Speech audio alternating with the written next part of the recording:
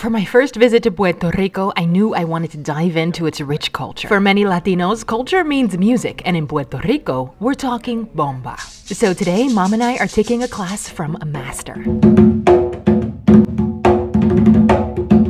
Needless to say, we were blown away by his playing and his knowledge of the Afro-Caribbean history that birthed Puerto Rico's eldest living music genre. Oh, and I booked this experience through Airbnb, but I didn't think it would be this much fun.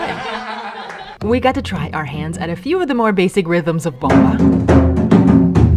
Mom and I both agreed that learning about this Afro-Puerto Rican tradition was the highlight of our entire trip. And afterward, Beto honored us with an invitation to La Perla to see actual bomba. The interactions between the dancers and the drummers was one of the most beautiful, culturally significant things I have ever witnessed in my entire life. So if you're ever in Puerto Rico and want to discover more culture, just follow the sound of the drum.